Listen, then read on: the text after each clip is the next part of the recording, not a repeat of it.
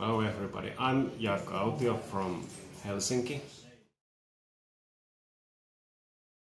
89-90 I was the chairperson of Finnish Association for History Students, and then we got the information that there will be a conference of history students, international conference of history students in Budapest in 1990, and we got to know also that it will be the founding conference of an European association or international association, and then we went there. So I was attending the first conference in 1990, and then after that in the following 4 conferences. Well, I think the people were really enthusiastic in building a kind of common ground for changing ideas and well, learning also from each other. Probably the founding conference was of course the most important one, because it was kind of senses and it was kind of exciting, and there was kind of weird discussions and learning and kind of mutual understanding and such things. Then the page conference was interesting because then we proposed our own conference for 1992, and we wanted to have a topic as a gender history, which was kind of breaking idea, and it was kind of strange for many students still. Well, the 92 conference was important because then I chose to place myself into the international secretariat, or candidate for the international secretariat. And well, I think the 3 first ones were important, and also the 4th one where we were the secretariat and we had to propose all the new things, because ISHA was all the time kind of developing in the beginning. There were all changes and all kind of shifts and controversies, but everything was in a kind of nice sense, that there was no arguments, but somehow there was kind of controversies between the sections. It was kind of crazy thing when we organized it, and it was a deep depression in Finland, and we didn't have money in the beginning, and then suddenly we got money. It's a long story, but I don't go into that. And then the week we had the conference, it was heavy. It was like 5 days without sleeping, and I slept something like 9 hours during the 5 days, but it was crazy. It was so fun. Well, in 5 years there happens a lot, and spending also 1 year in the whole year in ISHA Secretariat, there are a lot of anecdotes, but maybe I mentioned just a few.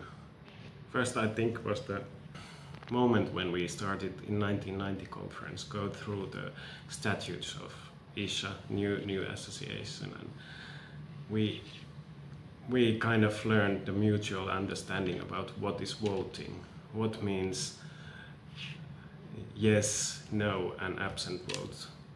Because for some people, the absent was, they meant with that they want to say no, but they were not allowed to vote no. And so, because the voting procedure was so that everybody had 1 vote. So if there would have been 10 Finns, they would have 10 votes, and it was an interesting thing. Then probably the next anecdote that I always remember was the in Page conference, when we were proposing to the general meeting the Helsinki conference topic to be his story or her story. So gender history was the topic, and there was heavy discussion about what it is. And then I don't mention any names, but there was this British guy from highly appreciated university who was like telling that it's very stupid an idea to organize this kind of gender conference. It's not very good idea. And then there was a woman from Edinburgh, and she said to this guy that I find your comments highly unintellectual and stupid. And it was, everybody remembers it since like 28 years when we discuss about that. Well, the third one would be the sauna party of Helsinki conference, but that I skip. Mainly my career has been in research. I've been working at the university and different kind of research projects and posts, but studying economic history mostly, but also some consumer studies and such things.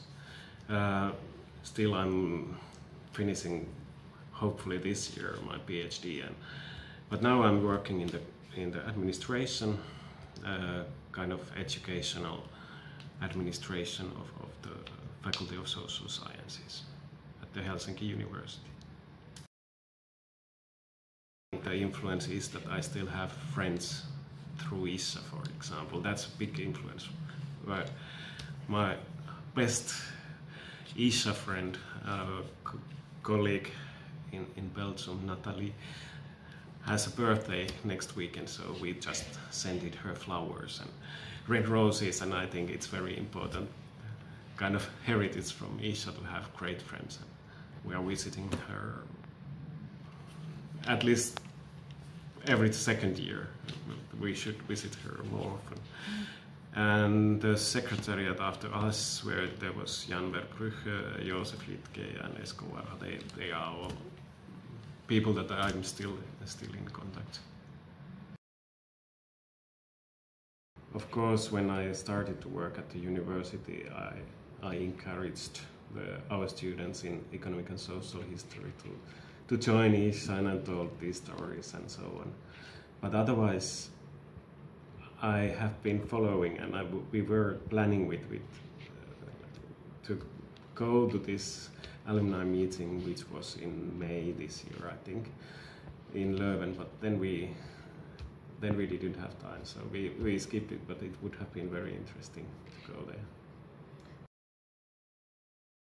I think the best lesson is that even if I can think that still in the conferences, the papers which students present are quite nationalistic. But I think it's this discussion about going beyond nationalistic ideologies and at least discussing them and discussing them academically already during your student life. It's very important. And also, I think just the fact to meet people from different cultures and getting friends and all this kind of being social with our borders, not just thinking about your own fellow students and opening yourself for different people. Well, this could be a place where we could talk probably half an hour or whatever, but I think that just basically 2 words would be good, like tolerate and cooperate.